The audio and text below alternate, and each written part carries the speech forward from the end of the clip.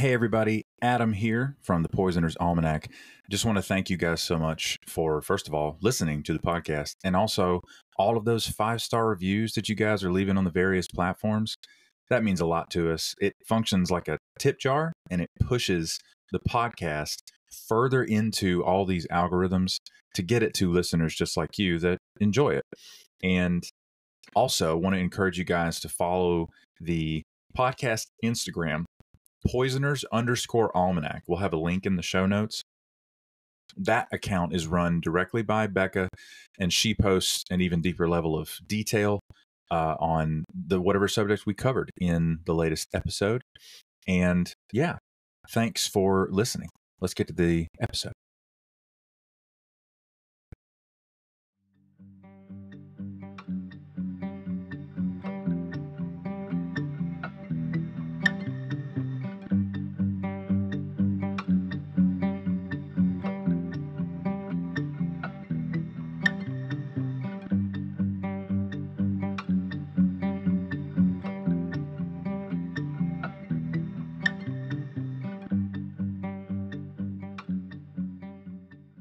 Hey everybody, welcome to the Poisoner's Almanac. I'm Adam.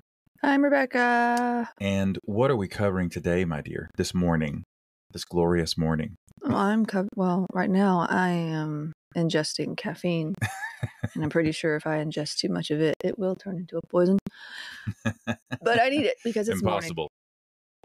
Actually, I think if you drink 100 cups of coffee within an hour, you can die. I read that somewhere. Although you probably shouldn't drink even close to that. Do not attempt this. Like ever. But right. I wonder how many Panera lemonades that is. Not the lemonade. Okay. Even the lemonade's killing everyone. Oh my God. Not the lemonade. Yeah, we are going to talk about some like natural remedies and some medications that have been used as poisons. And we've done some of this in the past. We've talked about opioids, which are used as medications, and how the misuse of those or overdosing on those can obviously be poisonous. But yeah, I was on quote unquote vacation with our daughter and my mother a couple weeks ago, and they had me going everywhere every single day. So every single day, because what's better on vacation than going somewhere else? Oh my gosh.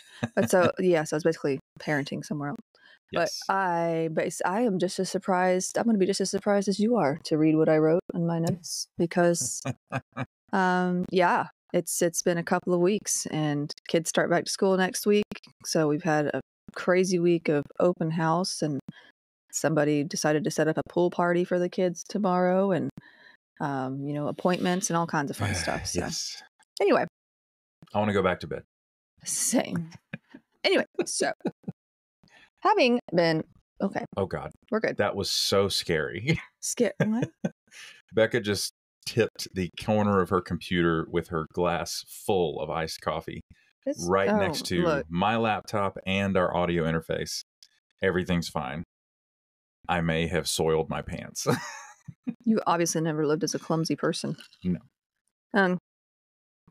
Yes, having been a nurse and studied some pharmacology, I am quite aware that there are many medications that have intentionally been used as poisons. So I myself have seen those affected by poisonous substances that are not medications, as well as those who are over-medicated and in the process are being indirectly and unintentionally poisoned. I've got some interesting stories from when I worked in the hospital that I suspect were intentional poisonings, but I can't talk about that.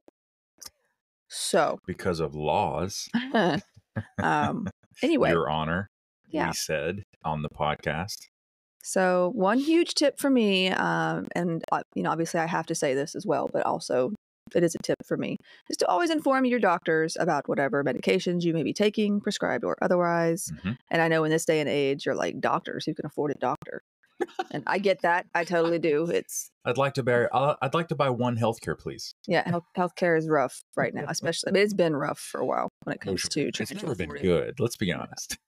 I, for one, think I believe in free healthcare. I think healthcare should be free, personally. And I know, not everybody thinks that here in the U.S., but I do. Mm-hmm. And I also think that if the doctors, like, if you do have to pay for it and the doctors get it wrong, you should get a refund. Like, That's a good you point. do it with everything else. Oh man, like, okay, we're supposed to be trained in differential diagnosis. You shouldn't get a rotator cuff repair when you actually have cervical radiculopathy. Just my soapbox. I'm just saying. And they're banking on you not knowing what any of that is anyway. Oh, of course. So, of course. Anyway, yes. However, and a lot of people look at, I feel like nurses are both the most trusted profession, but also not very trusted, especially since there's a group of people who are very much anti-science. And me, yes. I'm like, you know what, believe what you want to believe. Mm-hmm. I'm just here to help where I can.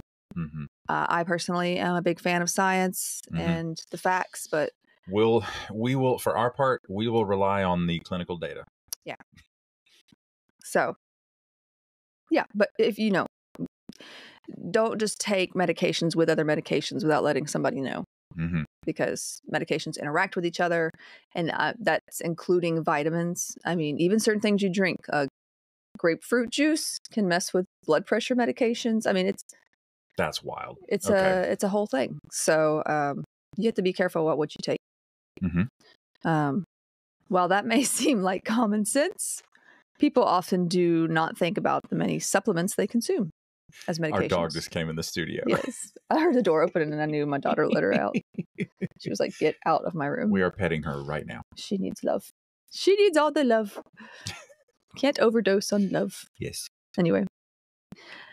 I mean, unless you're like Romeo and Juliet, which I guess. I mean, anyway. Sadie, did you set that joke up? Yeah. Good job, puppy dog. She's a sweetheart. So yeah, supplements count as medications. Okay. Also, alcohol. Okay. Oh boy. Alcohol does interact with lots of meds or whatever. So, and tobacco products, drugs of any sort. Okay. Caffeine. I hate to say that. I love caffeine. I'm a big fan of caffeine. These interact with many medications. They can lead to toxic effects within the body. So yeah, medical professionals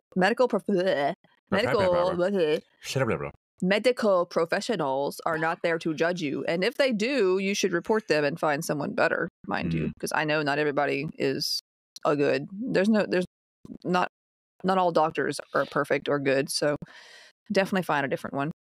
They are supposed to be there to help. I know there are some out there who are horrible for various reasons, usually more out of negligence or personality or spite. And I will definitely be talking about a group of those later. But you can often recognize the good ones by their desire to work with you and not just for you. Because, some really are just there for the money and they hate their lives and their jobs. And look, I've met these doctors. Okay. Yeah, these doctors. Yeah. I used to work night shifts. I've called these doctors in the middle of the night. You know what? And they can shove it because they picked this field. Okay. Listen, you're accessing a memory. I am. Look. This is not theory. I've worked with some terrible doctors. I've worked with some amazing doctors too. Oh, man. But I've worked with some pretty awful ones as well. Doctors are people too. Just mean. Mm-hmm. Okay. And nurses. There's been some mean nurses too. But you'll find, there's more ones. mean nurses, let's be honest. Well, they're mean because they've had to put up with all the doctors' bull crap. Not just doctors. I feel like I'm crapping on doctors. I've known some wonderful, wonderful doctors. Okay? Oh, for sure. If you want to put the blame on the problems with healthcare on somebody, take it to those rich CEOs and all the stuff protecting all the hospitals getting all the money. Everybody runs United Healthcare and private equity. All the insurance companies, all that crap. Okay. But it's not hard to tell who's going straight to hell. Hey, that rhymed. Hey. It's hard to do that in the mornings. Anyway, so I don't hate doctors. I have worked with some terrible ones though, and I've worked with some good ones. So it takes, I feel like that should be a relationship. The doctor-patient thing should be a relationship, and it should be one of mutual respect. And if the doctor doesn't respect you and he's not listening to you, you should get a different one. That's just my opinion. And honestly, I think I should give you a freaking refund because doctor's appointments are freaking ridiculously expensive. I just went to one doctor who could have told me you were going to bring this up. I went to one doctor recently. He was a specialist, of course, and he literally just told me over I think you're okay. the phone. Yeah, he could have told me this over the phone. And I just got charged $250 because of just visiting and him telling me what I could have heard somewhere else. With health insurance. Mm-hmm. With health insurance. $250 out of pocket. Yeah, so. Love it. Fun. Love it. Anyway, now having said all of this, I'm not bitter at all. I find the history of medicine to be both funny and horrific. Mm-hmm. I have a bit of dark humor. So, I mean, like the chainsaw was literally invented to help women give birth. I don't know if you knew that or not. I'm not over it yet. Like, I'm just letting you know. They made okay. She's the list. You listeners can't see what Rebecca's doing with her hands. Made it. I know. They made it a manual, like a manual. Yes, she's making a hand cranking motion. Yeah, like they would have done with the original chainsaw. And now I won't sleep. Look, childbirth has. I mean, it's come a long way. It's come a long way. It's still awful, in my opinion. Well, yeah. Never want to do it again. Change. Yeah. Never want to do it again. Noted. But that was rough. I'm sorry, but no. But hey, not to scare anybody out there who wants kids, definitely go for it. Just, yeah. She's making the chainsaw motion again. I'm just kidding. She's not. It feels like she is. I think it is time that we look at some past remedies as well that can be quite toxic. Okay. Some that are even being revived and promoted on certain social media apps. And Ayo. I feel like we should talk about them because of that. And I know I'm going to get a lot of hate for this first one that I'm going to talk about. I'm like excited. I'm like, what am I talking about? And we could be talking a lot about the toxic effects about like bacteria brought about by bacteria. The B sound is very hard for me this morning. Such as those found in such fads as raw milk, raw flour. You know, the reason one of the reasons you're not supposed to eat like raw cookie dough or raw dough in general is the raw flour. It's more than, I mean, you know, you shouldn't eat things with raw eggs either, but like the raw flour has can have quite a bit of bacteria in it. It can cause a lot of problems, like lasting problems. Also, don't eat raw oysters. Yeah, well, they say in certain months it's okay. I don't know specifically, but I know when it's like... I am opting all the way out. Yeah. I don't care what time of year it is. Cook that. If you eat raw oysters, you have the chance of getting Vibrio. It is a flesh-eating bacteria, I believe, and it's not fun. A famous YouTuber and his girlfriend recently were hospitalized for several weeks. His girlfriend died. He survived. Now, I've had raw oysters. Recently. I've had raw oysters before, but I'm just saying, like, it's a possibility. So it's a risk that you take. Yeah. So maybe we'll do some episodes on the history of germs and their toxic effects. Oh boy. I mean, because I think, we could talk about the use of biological type warfare or biological weapons in that way, because people have used things like that. Yep. To their advantage. Now, today I want to start with, and y'all don't come for me, okay? I'm not saying this is all bad. So just be patient with me. I want to start with Sambucus nigra, elderberry. Ah, okay. Elderberry, don't hate me. Don't come for me. I know some people swear by this as an ingredient, and it's not. I'm not here to bash it. Okay. Also, do come it back really hard because it'll drive up the engagement and make our podcast more successful. Oh my God. Look, Let's be honest. I'm not here to bash elderberry. I'm not. Okay. But to simply. Would this be also categorized as elder abuse? Shut up. But just so you know, elderberry is a dark purple berry of the European or black elder tree that grows in Europe, North America, Asia, and North Africa. It blooms in spring with large clusters of small white or cream-colored flowers, which then become the berries it is known for. The name comes from the ancient Greek sambuke, which was an ancient wind instrument, because you can make the twigs into whistles. You can... what's whistling anyway? Their there's a lot of superstition surrounding the tree and its flowers and fruit. And y'all know how much I love a good folklore plant. Mm-hmm. Now, just to soothe those who are like, oh, what does she mean, elderberry on a poison podcast? Elderberries are poison when they are not processed or cooked correctly. Okay. So if you're eating them raw out in the wild, probably not the best idea. But if you know how to process them, or you're buying them, or you're buying products that have it as an ingredient, they're fine. Gotcha. Got it. All Okay. right. So, because you will find cold medicines that are like with elderberry, and there's not a whole lot of, I don't think there's a whole lot of studies that say it's, I mean, there've been some things that say like, oh, it's good for like cold and flu symptoms, but that's about it. Okay. It's not like a cure all or anything like that, Mm-hmm. but it might help with some symptoms. Still, some people swear by it, and I'm not trying to anger anybody. I'm just telling you, make sure it is prepared correctly. So, in some traditions of folklore, the elder tree, is said to ward off witches. But in other traditions, witches congregate under them. I'm not a witch, I'm your wife. Those are two opposing. Yeah, so it depends on it depends on where you're hearing the tradition or where you're at. The elderberry community is going to be torn over this. According to the poetic, is it Edda? Poetic Edda? Edda. You don't know. Why am I listening to you? Edda. Is it Edda? No Poetic idea. Edda. I've learned about this a long time ago, and I cannot remember which one it is. It's a collection of Norse poems and myths.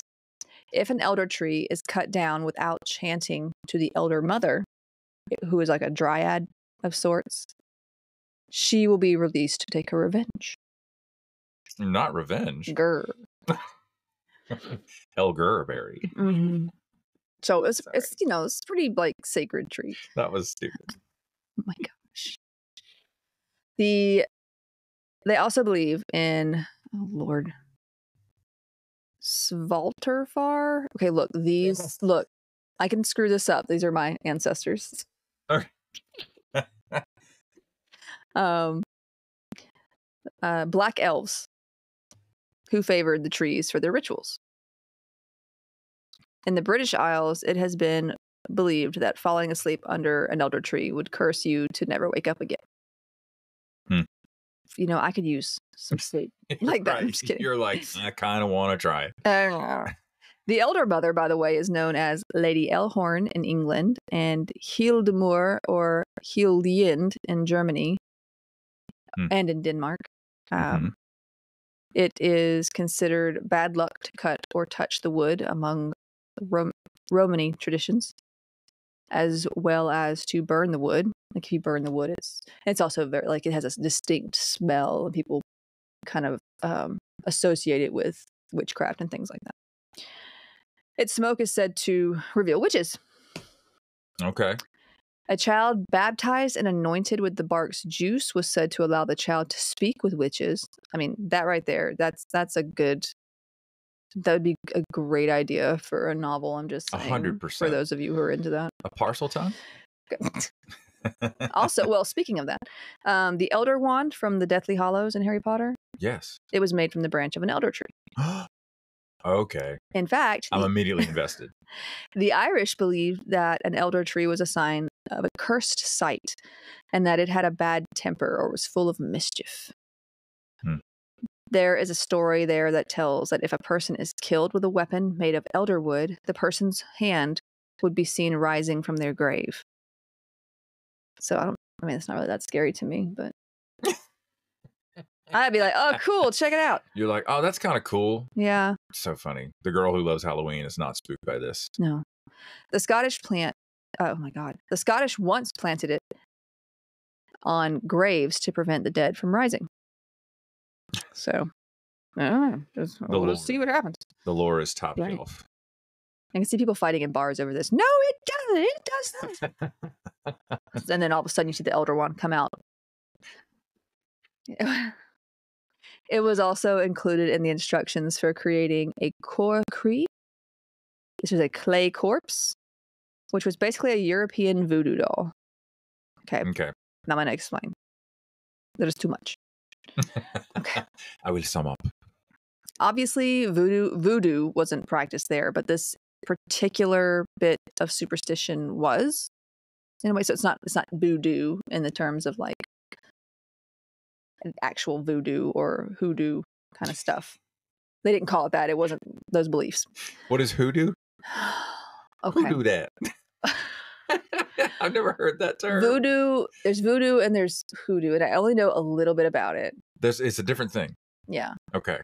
If y'all want a total episode on voodoo and hoodoo, we should do it. Oh man.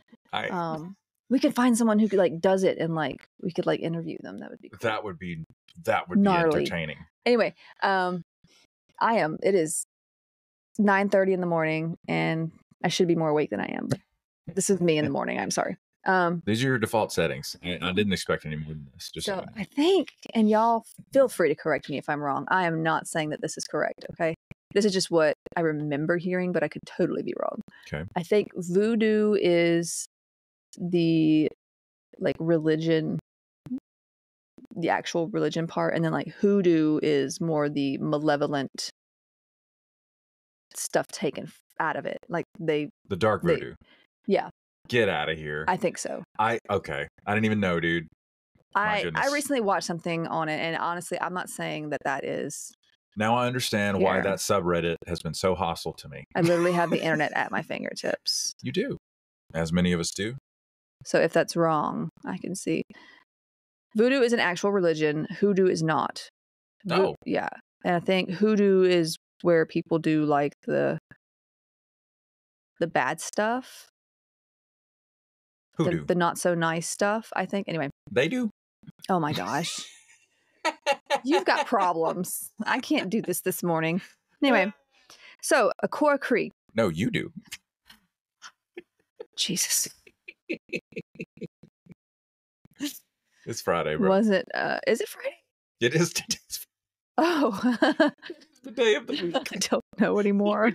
Clock that yet, man. I need to go sleep under an elder tree. You got a lot on your mind. Y'all, we did elementary school open house last night. And, Becca, a lot going through your brain. I'm so tired. There were so many people. Yes. So, according to records dating back to 1566 in England, one of these clay corpses was created using dirt from a fresh grave, a rib bone from a dead person, a black spider. I guess any black spider? Herman? Not Herman. And the inner pith of an elder tree. Well, that pisses me right off. Sorry. Well, it's not just any inner pith. It's that of an elder tree tempered in warm water where toads have been washed. Well, I would think so. So that's fun.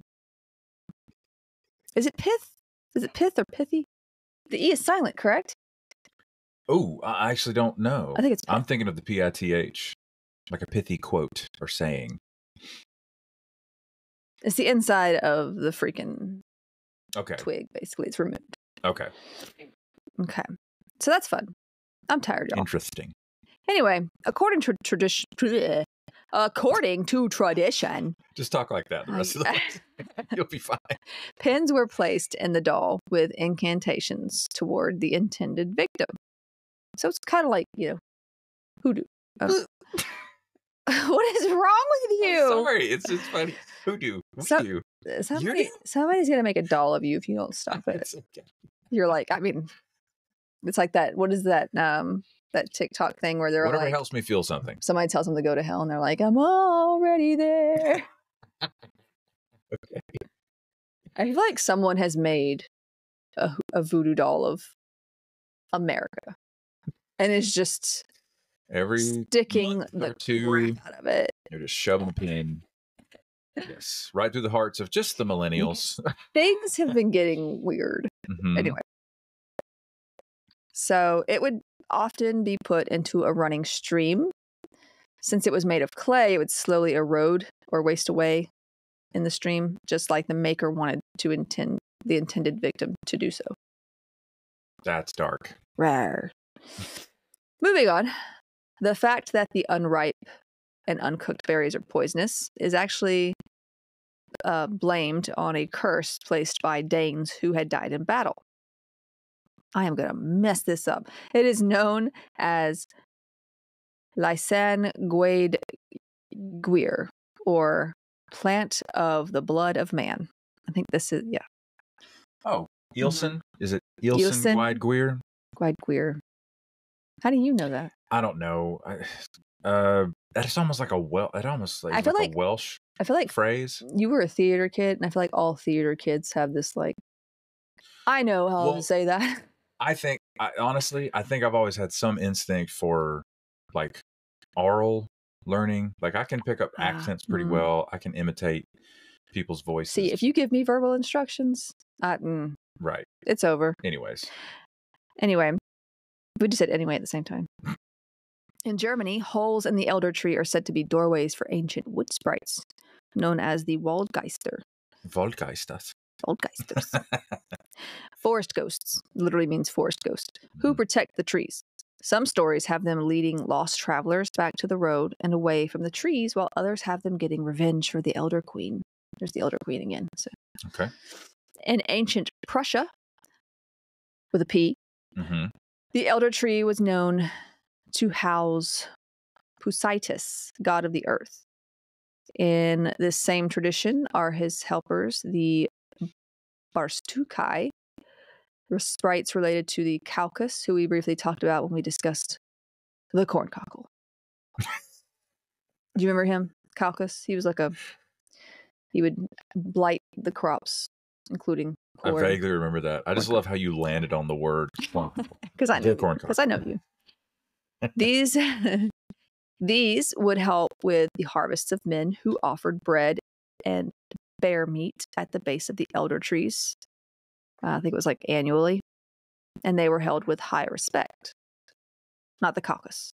These people, these sprites that were related to the Caucus, the Barstukai. In Lithuania, the elder tree belongs to the god of the dead, Velnius, or Velas. They also believe that the spirits of the dead live on in the trees for a time. Not in the trees, but like in the forests. Yeah. And that the sound of the wind on the leaves is that of the dead sending messages to loved ones among the living. So interesting. Yeah. Okay. It is forbidden, therefore, to cut trees down in these forests, and houses are not built where the stumps of cut trees are found, as it is considered unlucky. So that's pretty cool. Pretty gnarly. Now, on to some facts about its current use as an ingredient or as a remedy. There are some limited studies out there that show elderberry may help cold and flu symptoms, as I've mentioned.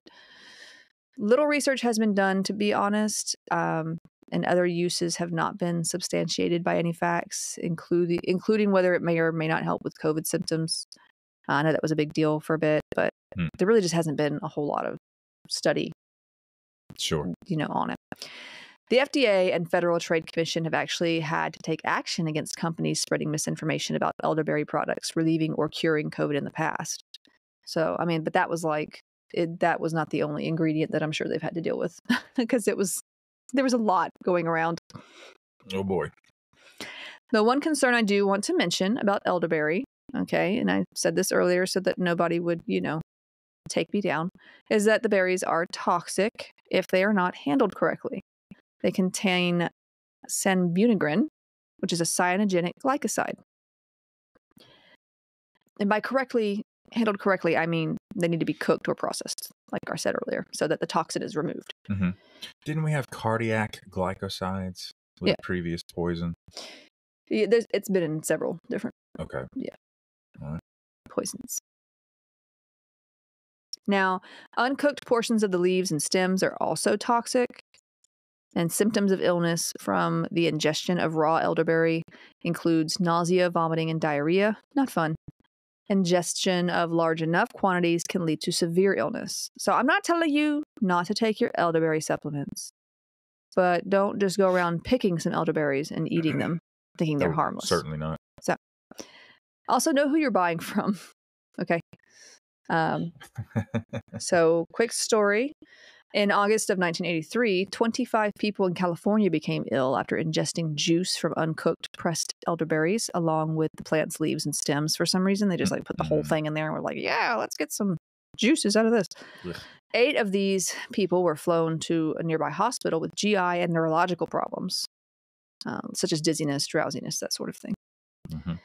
So, but that being said, that was just all I wanted to say about elderberries. Okay. We're going to move on to a different one, but I just wanted to touch on that one, mainly for the really cool folklore behind it, because I find a plant with that much folklore super interesting. But also, yes, it can be poisonous if not handled correctly. Okay? Got it. So take your little elderberry gummies and don't come for me, because those aren't poisonous, but the berries can be. Right. Okay. So the first case I want to discuss involving a medication that was used as a poison that you may not know this story until I mention, or you may not know this drug until I mention what it's used for today. Hyoscine hydrobromide.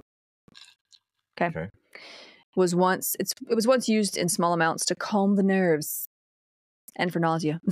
It was also used for a time alongside morphine as an anesthetic starting in early 1900, as the combination of the two would put people into sort of a twilight sleep. You called it hyoscine hydrobromide. Hyoscine. Hyoscine? Like that's another name, or that's the full name? That's the full name. That's the full name. Okay. Yeah. And what does hyoscine mean? We're getting there. Oh, sorry. Okay. Jeez. Now, this method was also used in childbirth for some time. Did you know that for the longest time, even in recent times, I don't know when this stopped, but it wasn't that long ago, they didn't think children or like babies needed anesthesia because they didn't think they could feel. So anytime they did things with children, they just didn't use anesthesia. Oh, dear. Anyway. Okay. Little tangent there. This method was used in childbirth, like I said, and some brands today advertise it for over-the-counter for motion sickness. Let me see this motion sickness medications. It is still sometimes used to help with stomach spasms, post-operative nausea, IBS. Irritable bowel syndrome. Yes. I am so tired, you guys.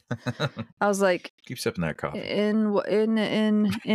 In the beninging. In the beninging. I know. I was like, I know what this is. Why is my brain not picking it up? And other such ailments. Now, I mentioned that it is used in small amounts because it is toxic when a certain dose is reached. And honestly, that can be said for, well, any drug. But I'm talking about drugs that have been intentionally used as poisons, okay? That's the difference. Okay. Now, it is also known as scopolamine. That sounded really country. Scopolamine. Scopolamine. Scorpion mines. And is the main active component produced by plants in the nightshade family, which I know we've talked about. We have. Now, scopolamine has an interesting history, as it has occasionally been used as a recreational drug, sometimes for religious ritual purposes. But the effects are not exactly fun, so I don't know why. It is classified as a deliriant and causes unpleasant hallucinations and illness. Okay. As recently as June of 2008, over 20 people were hospitalized after taking counterfeit Rohypnol, which is the date rape drug, I believe. Oh, wow. That actually contains scopolamine. Whoops. Like, some people actually take Rohypnol just for as a recreational drug. Yeah. Later, whoever sold it to them, I guess, didn't tell them that it actually contains scopolamine. Later in January of 2018, 9 people in Western Australia were hospitalized after ingesting scopolamine. I'm not sure if it was on purpose or an accident in that case. Actually, no, I went back and looked at it. It was, they had gotten, I think, it from a dealer and like didn't know it had scopolamine in it, and it became a whole thing. Yikes. Yeah. It was also used in preparations for rituals of witchcraft or New Age type rituals, and by the Americas indigenous groups, and I mean Americas as in North America, Central America, maybe some South America as well. For its hallucinogenic properties? Probably, yeah. Okay. By those indigenous groups, such as the Chumash tribe. I could be saying that wrong. Okay. Also, scopolamine is reportedly the only active alkaloid in the nightshade family plants that can be absorbed readily through the skin. As such, it is often associated with flying ointment. I think we briefly talked about that when we talked about plants in the nightshade family. It's a topical preparation that was said to be used by European and North American witches of the past to induce this flying-like hallucinations. And this is actually where witches flying on broomsticks would later come in from, because yeah. Oh. I'm not going to go into that too deeply, but so you can look that up. As soon as we mention like a compound like hydrobromide, and a similar thing would be like hydrochloric acid or what have you. I'm a little bit of a chemistry nerd, and so the reason these compounds are so potent is because as soon as that hydrobromide hits a solution, or the biological environment of the body, where it hits water, that hydrogen ion pops right off, and then you get bromine, which is it a noble gas? Am I mistaken about that? Well, this is bromide. Bromide, yeah. Bromine, chlorine, that whole family of gases on the periodic table, they're extremely electron hungry, and you just slap an itty bitty hydrogen ion on one of those and it stabilizes the compound so you can produce it at scale. But when it hits a biological environment or hits solution, it dissociates super fast, and then you get me. Sorry. Whoa. Well played. That's on me. I set the bar too low. But the reason the hydrochloric acid is, that's a potent thing, hydrobromide, etc. But the reason they're potent is because as soon as that hydrogen ion pops off, then you got this super electron hungry ion of bromine or chlorine that is looking for a reaction. So that's why it does things. So anyways. Does all the things. Yes. Now, fun fact about a certain plant in this family of scopolamine producers. And I think we've actually talked about mandrakes before on this podcast. But do you remember, I just found this point to be interesting. Do you remember Rachel from the Old Testament? Because you grew up in a churchy background. That's right. The feuding sister stories of Rachel and Leah, which That's right. I remember reading those and being like, what is wrong with these people? And your middle name is what? Leah. I know. But like just reading those stories used to drive because I'm like, why are they fighting over this man's affection? He's like totally clueless. This is the ancient Middle East. I know. And where not marrying meant you would probably die young. And I was like, sometimes I would be like, why are they fighting over him? That's so stupid. And like the other part of me was like, they want to have lots of kids. Oh my God, that would drive me crazy. And then and I know obviously this is a different culture, this is a different time, but like also then I would feel sorry for, was it Jacob? Is that his name? Was it Jacob? Yeah. I'd feel bad. I'm like, God, this poor man has to deal with these two women constantly. The polygamy was really common. It was crazy. But he kind of got tricked, right, into marrying both of them. He did. Was it Lamech, I think, is one who tricked him? Yeah. Yeah. Anyway, weird times. But Rachel traded a night with Jacob for some mandrakes. Do you remember this? I forgot about that part. Do you remember this? Yes. Mandrakes were considered to be tied to fertility, and she was trying to have more babies because they were in this competition of baby making. Apparently. Of course, they were trying to. Now, looking back on it now, they were trying to solidify their position in the social strata of their own family unit. That's what they're doing. Like in that time, it makes perfect sense. Now, it's horrific. Right. It just seems like. Yes. I don't know. Like a terrible way to live. I don't know if you know this.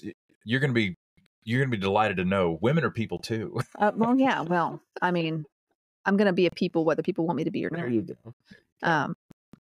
Anyway, crazy story. I just thought that was an interesting little sidetrack.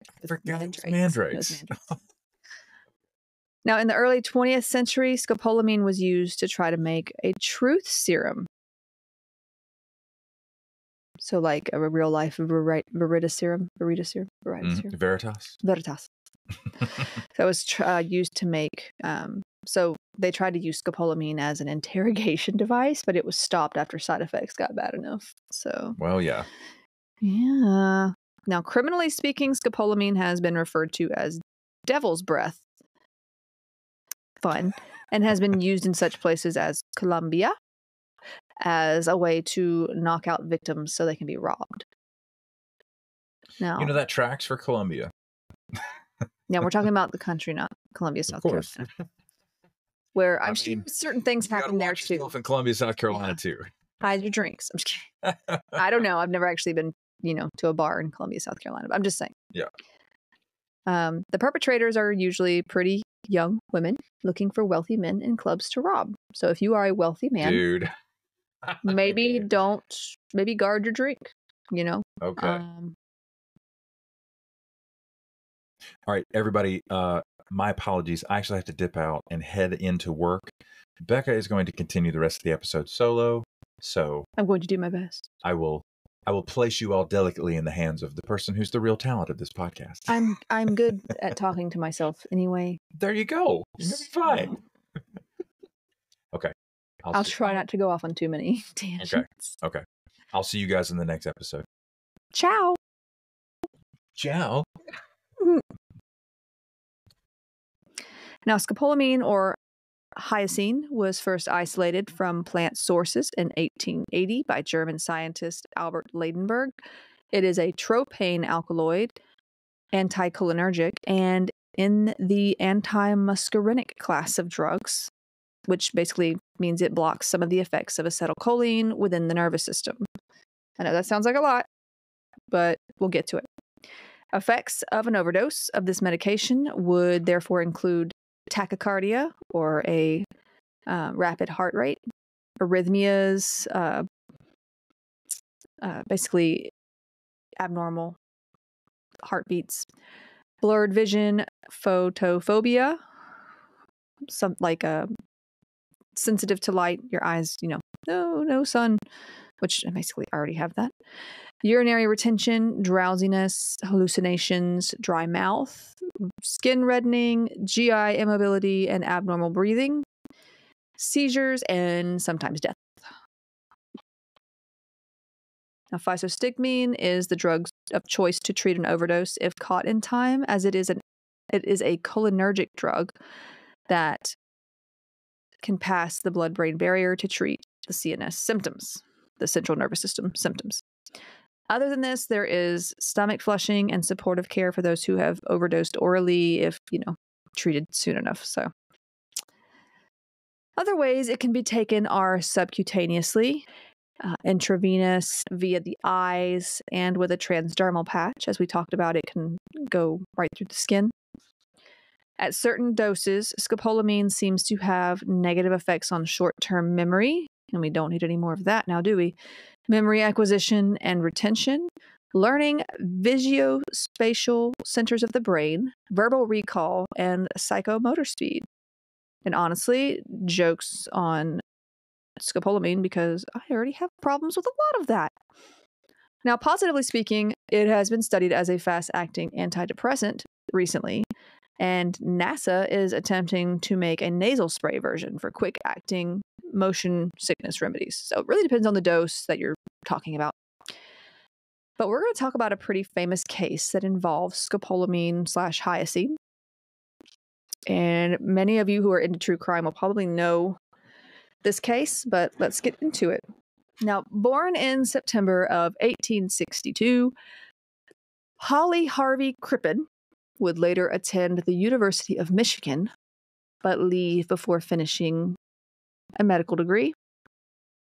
He traveled to England for a bit, where he worked at a psychiatric hospital, then returned to the U.S. to attend the Cleveland Homeopathic Medical College, where he did graduate in 1884. He then traveled to New York to specialize in ophthalmology and obtained another degree there in 1887. He married a nurse named Charlotte Bell, and they moved to San Diego, California. They had one son, but then halfway through Charlotte's second pregnancy, she became ill and died. So Crippen took his son Otto to his grandparents, then went off back to New York, where he found a job with Munyon's homeopathic home remedies. He met and married Cora Turner, who was a 19-year-old aspiring actress and singer who used the stage name Belle Elmore. He was 30 years old at this time. She was super enthusiastic, but unfortunately not very talented, even though he helped her afford singing and acting lessons.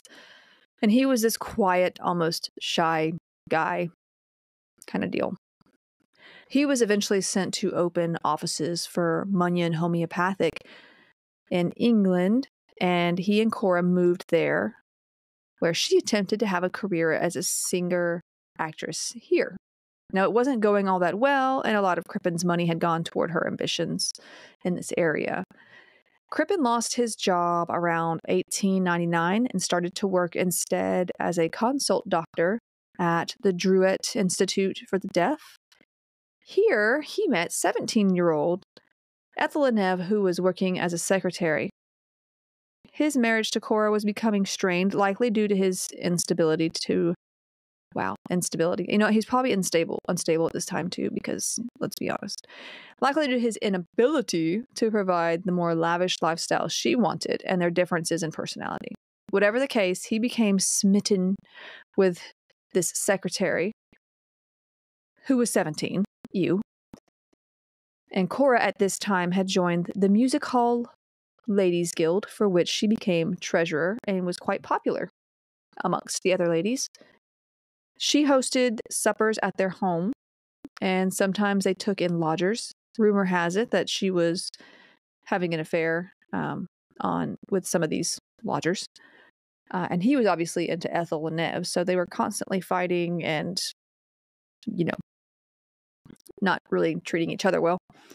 And he later took a job with a London dentist where he would administer anesthetic, and Ethel also switched jobs to follow him there as their secretary. Now, it is suspected that Cora was aware of their affair. Kind of rhymes. On January 19th, 1910, Dr. Crippen obtained around 5 grains of hyoscine hydrobromide that he had ordered from the pharmacy. Now, if you remember, the pharmacies at this time, doctors could just sign things out like that. This was a large amount considering how it was used in very small doses. So, on January 31st, 1910, he and his wife had a couple known as the Remedies over, and his wife apparently knew them from her theater connections. Anyway, they ate, played cards, and just hung out until very late. That was the last time anyone saw Cora alive. By February 3rd, 1910, the Ladies Guild, where she was treasurer, received a letter that said it was from Cora and that she was resigning from her position. The letter also said that she was going back to America to care for a sick relative. Soon after this, Dr. Crippen attended a dance put on by these same women at the music hall, so Cora's friends, and brought Ethel Leneve as his date, which is just weird behavior. Why would you do that? In March, Ethel moved in with Dr. Crippen and started wearing Cora's clothes and her jewelry. Like, not cool. After being hounded by her friends at the Ladies Guild, who were now very suspicious, Crippen sent a letter to their friends, the Remedies, reporting that Cora had died while in America. Just convenient for him. He then went on holiday to France with Ethel. The women at the guild started to seek information from America about their friend Cora because, you would be suspicious too. But when nothing came up, they reported her as missing to the local police. July 8th, 1910, Scotland Yard paid Dr. Crippen a visit. He told the officer that he had lied about Cora dying because she actually had run off with another man and he was embarrassed about it, even though he's literally doing the exact same thing. But okay. The very next day, Dr. Crippen went on the run with Ethel. They traveled to Antwerp to catch a boat heading to Canada, on which they disguised themselves as father and son. She was literally dressed as a teenage boy. Scotland Yard returned to find they had left and ordered a search be done at the home they had lived in. And on July 13th, 1910, they found the torso of a human body buried in the cellar. The head, arms, and legs were all missing, and they were never recovered. and the major bones in the torso had been removed. So this body had basically been filleted. The officers called for the arrest of Dr. Crippen and Ethel Leneve, and they were caught while still on the ship, as Captain Kendall on the Montrose had been suspicious of Crippen and his quote-unquote teenage son. Apparently, Ethel was also a bad actress and was not playing her part very well. Anyway, this would be the first arrest made with the assistance of wireless telegram, so that's pretty cool. The chief inspector caught a faster boat than the one they were on after the two had been identified, and the pair was arrested the day before their ship was due to dock.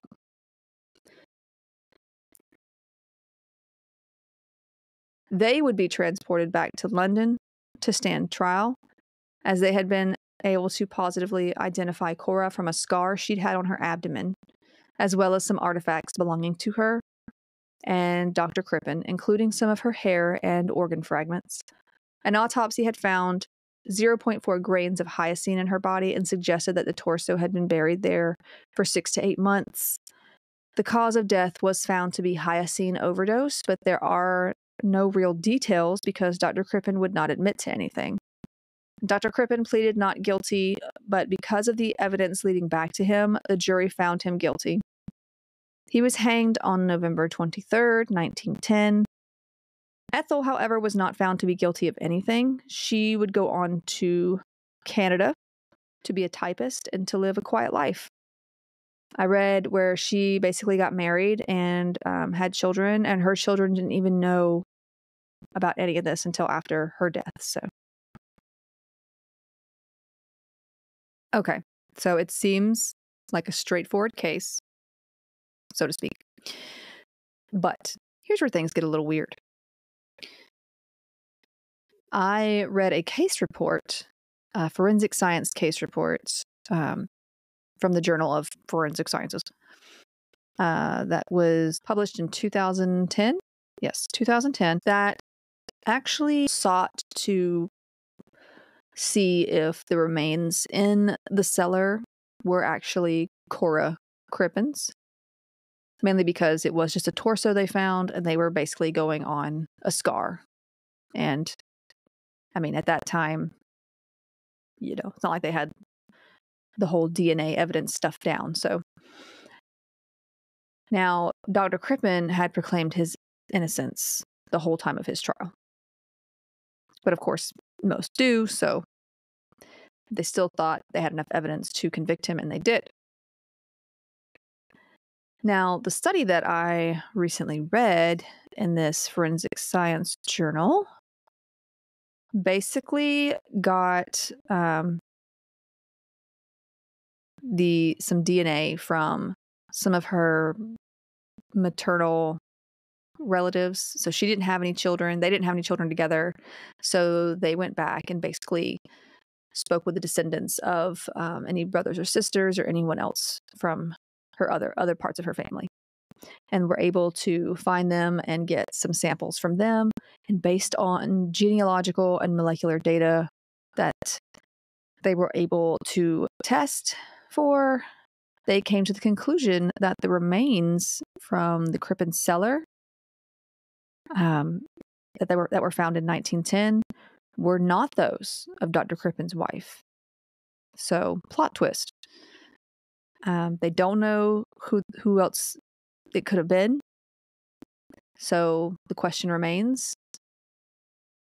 was it or was it not Dr. Crippen's wife? And if it really wasn't his wife, then what happened to her? Where is she? And also, who is this? So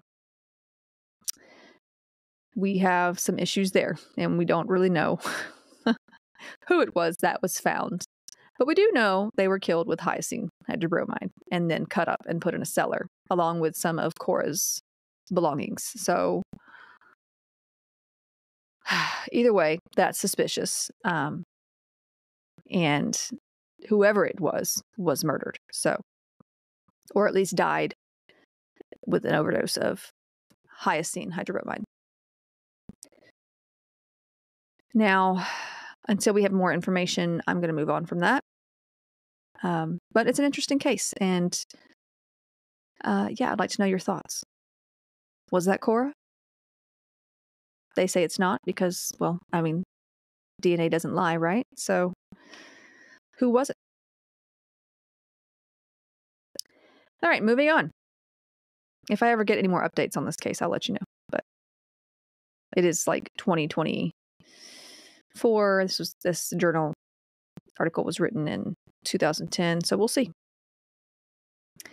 Most people have heard of fentanyl, which is a synthetic derivative of opium, and thus classified as an opioid.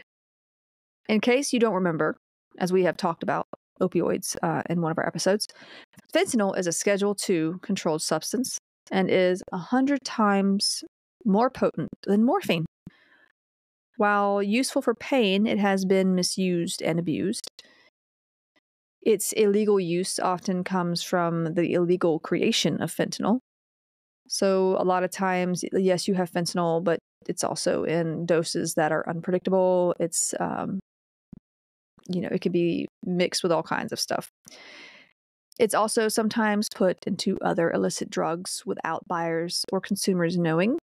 And I won't go into great detail about opioids here since we have already done an episode on them, but it doesn't take a lot of fentanyl to cause respiratory failure and death. Now, I myself have taken fentanyl once. This was during childbirth. The epidural was not working, and I was literally like, I give up. I'm not doing it anymore. You can't make me. And the doctor was like, give her some fentanyl, and bada bing, bada boom. I was able to not give up. Anyway, a recent story that you may have heard involving fentanyl was actually an intentional poisoning, and we're going to discuss that one. Eric Richins was found deceased at the foot of his and his wife's bed in Utah in March of 2022. The wife, Corey Richins, told authorities that she had brought her husband a Moscow mule the night before, and then they found him later unconscious and cold. So he had a drink the night before. Wife came in, I think she said around 3 a.m., which is, live your life, and found him unconscious and cold. An autopsy was done, including a toxicology report, and it showed about 5 times the lethal dose of illicit non-medical grade fentanyl in his system. Yeah. A year later, his wife, Corey, published a children's book called Are You With Me? About processing grief. Now, this is where you may have heard this story because she was arrested not long after publishing this book.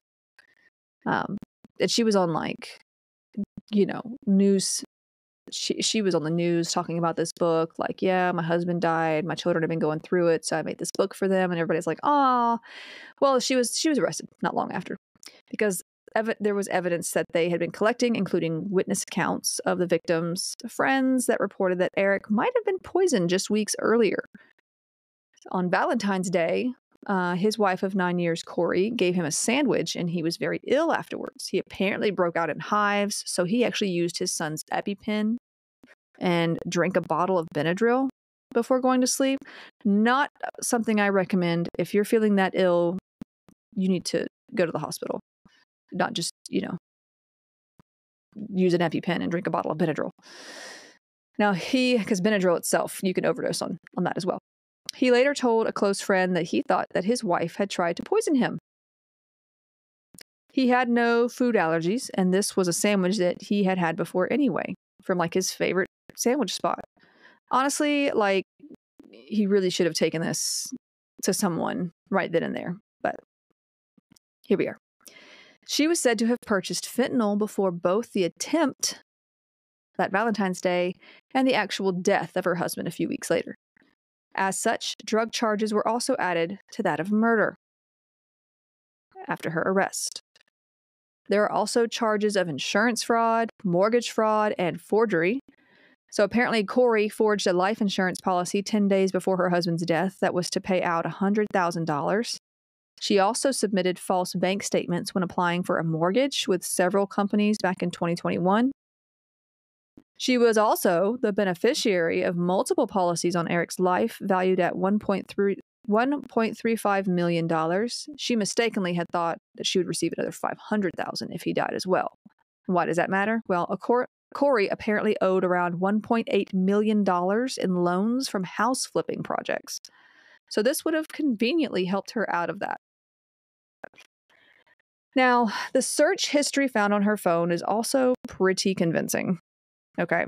And I'm going to read you some of this search history. Quote unquote, if someone is poisoned, what does it go down on the death certificate as? What is a lethal dose of fentanyl? Can cops force you to do a lie detector test? Death certificate says pending. Will life insurance still pay? Luxury prisons for the rich in America. How to permanently delete information from an iPhone remotely. And FBI analysis of electronics in an investigation? Question mark. Now, she states she is innocent, but has yet to give a plea in her case, and she actually remains in custody for now. She faces all of these charges of murder, forgery, fraud, etc., and is also being sued by her late husband's estate for a lot of different things. This case is still ongoing, obviously, so if I see any updates on it, I will let you know. So, that is where I am going to end things today. It feels really weird ending things today because I don't have my sidekick or anybody else to help me do that, and I am terrible at stopping conversations. So, yeah. Follow us on the Instagram and all the things. And next weekend, I do have a plan to talk about a few more medications that have been used as poisons. And then I don't really want to call it a part 2 because they're different medications and they're different drugs, they're different poisons. Okay. Because they were literally used as poisons to kill other people. So that's why I'm talking about these specific drugs. Because like I said before, we could talk about all kinds of drugs that have, if misused, can lead to all kinds of symptoms, including death. But the reason why I'm including these in the podcast is because someone has intentionally or accidentally used them as a poison. So anyway, thanks for sticking with me.